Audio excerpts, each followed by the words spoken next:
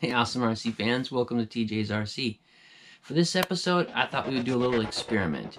I went on to eBay and I picked up the cheapest brass portal weights that I could find. The question is, can the cheapest brass portal weights do a decent enough job to make it worthwhile? Hold the phone there, buddy. That is not the right question you should be asking. The question isn't, can the cheapest brass portal weights work? The right question should have been, can they work without any effort on your part? Nope. That's not how it happened. But they do work in the end. Just took a little extra effort. Now, if you aren't confident in your ability to make parts work together, getting the old Dremel out, making the pieces fit if they don't already, then I would suggest not getting the cheapest ones possible and save up for some high quality parts that you can trust are actually going to go together the right way. However, that's what I did, and I wanted to see if I could make it work. And I did, as you'll see later in the video. With that said, let's get back to the video. To measure whether or not there's actually any benefit, we're going to set up a slope board at an angle, see what angle's too much for the Bronco to handle in its current form. Then we're going to go ahead and add the weights, and then after that we will again try the slope board to see if we can increase that angle and make it climb better. Test. This is where the way the truck is currently set up right now. We're going to check the angle right now with this level. 50-degree angle at the moment. So we're going to try that first.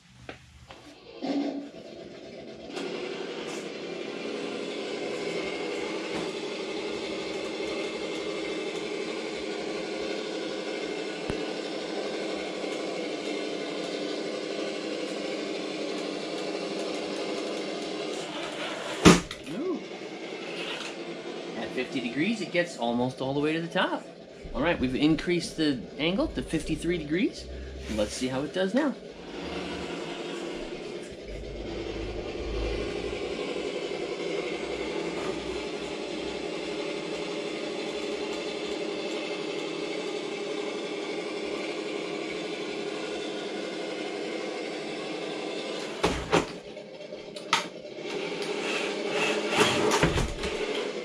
All right, one more try at 53 degrees.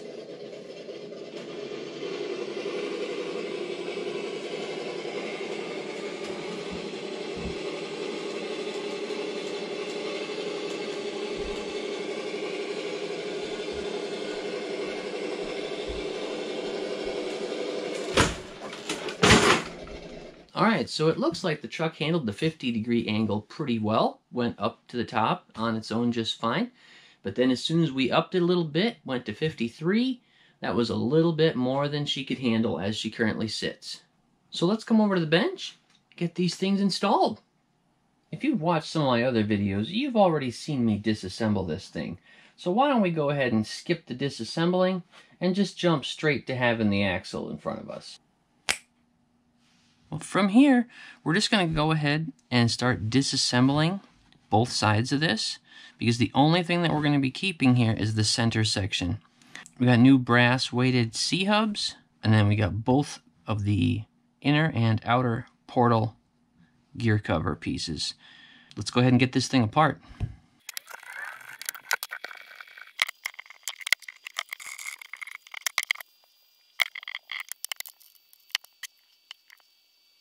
There we go. This is the only part that we're going to keep. You suppose while we got it this far apart, I ought to take this cover off and just peek inside there and make sure everything's still good after all the water running and crossing we've done? Yeah, I think so too. Well, that actually looks pretty good. Nothing to be worried about there at all. All right, that looks good inside there, so let's go ahead and set that aside. We're going to go ahead and disassemble these now. For these smaller screws that basically just hold this bearing in place here, you'll need a 1.5 millimeter hex head. All right, came out nicely. The rest of these are just standard 2 millimeter. All right, so now that we got that completely apart, I'm gonna go ahead and start assembling this one. Try to get as much brass filings out of there as I can. Because I did to try to make the cheapest brass I could find work, I did have a little bit of fitment issue with these pieces not wanting to go together, but I took my Dremel and a small sanding disc and I just kind of went around gently on the inside edge of this piece and then gently on the outside edge of this lip here, a little bit at a time until finally they snap together. We'll see if the rest of the machining work on the inside here is up to par or not. A tiny amount of oil in there. Hopefully that will help the bearing to slide into place. Some tweezers work good in this way. Right, that bearing went into place.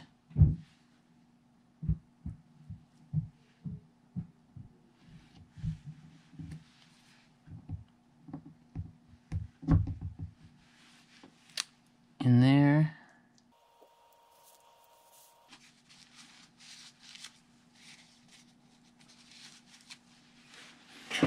And we're going to go ahead and add a little grease in there.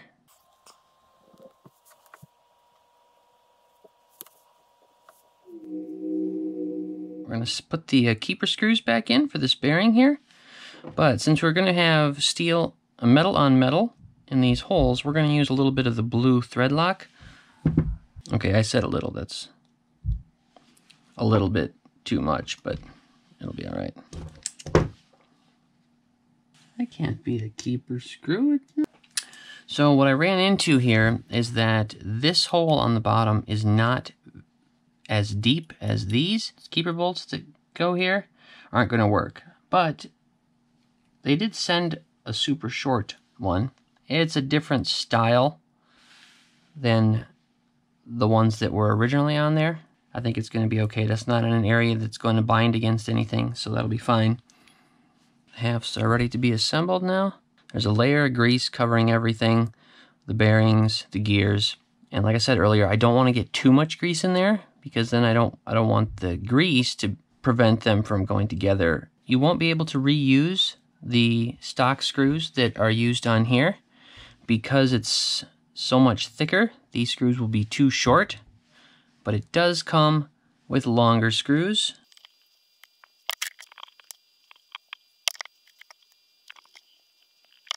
I know that putting some of this Loctite in a small soda cap or a tiny little tray makes for easy dipping while you're doing something like this, but you know what? I just don't have anything like that handy at the moment, and I'm too lazy to get up and go find something. We'll just keep doing it this way. Alright, so that brings the two halves together. Let's go ahead and install the hex adapter on there. Check this out. This notch right here lines up so that you can screw the hex adapter down. How about that, huh? Alright, well this is the completely finished portal gearbox. Now, let's go ahead and assemble this side.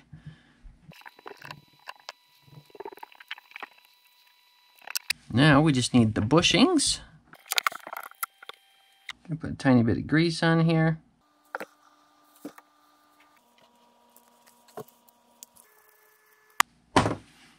All right, that is the complete assembled right side. I'm not going to make you watch me assemble the other side. We'll just snap the fingers here. And there it is. Looks pretty good underneath there.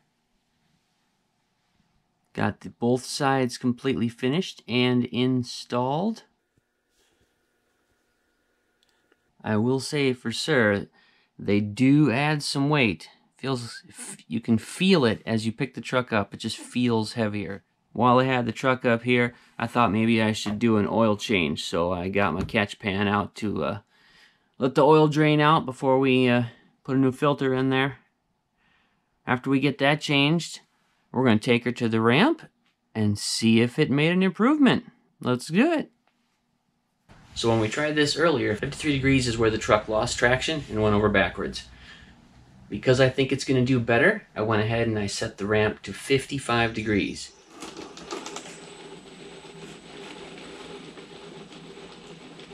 So right here at the bottom, it seems kind of slick. But just a little pressure. Once it starts to go, then it actually works. Look at that.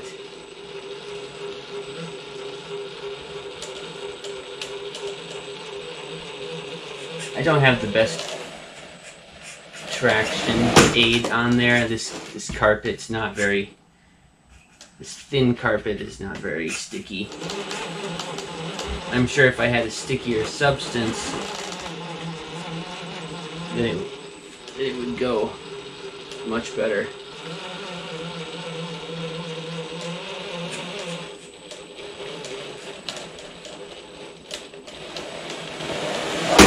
Yeah. Well, it's not flipping over backwards, it's just losing traction. This just isn't the stickiest. It was the stickiest thing I could find to put on here. Alright, well, there was nothing scientific about that test at all. However, it was enough confirmation for me to convince me that they help. They help some. The truck didn't go over backwards, even at that higher angle. What happened is we lost traction. So I need to come up with a better way of testing that. I think I could definitely get the truck at a steeper angle, beyond 55 degrees, if I had a better traction material on that board. Let me know in the comments if you have any ideas for what would be a cheap material that could work on that ramp. I do need to highlight something though.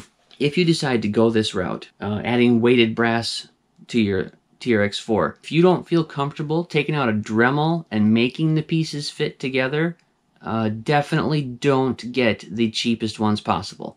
My goal at the beginning was to, can I get the cheapest ones possible and still make them work? Well, I had to make them work. I had to get my Dremel out. The second side that I did off camera took a lot more work to make work. Once I got the pieces to fit together and I installed all the internals and tightened everything down, it didn't turn. Something was pinched. I had to take it back apart and find the spot where the gear was being pinched and then get in there and grind a little bit away so that I could free that up. Now it spins smooth and fine, no problems. But if you're not confident in your ability to take a small Dremel in there and do that, save up, get the brand name, the high quality versions of these products, because they probably go together a lot smoother and you won't have to force the pieces to work together. And work, I think they are going to do. I think they're going to work great. I think it's going to help out on the trails and on the rocks.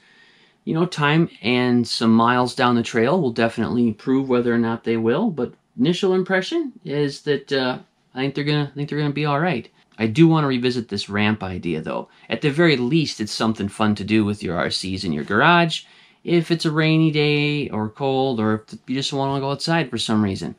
So I'm gonna revisit that ramp thing. I just got to come up with a better substance for the traction surface. Again, leave me a comment if you got a good idea for a cheap way to go about that. Thanks for being here. Thanks for watching. Hope you enjoyed the fun here on the channel. You guys are awesome. We'll see you in the next one.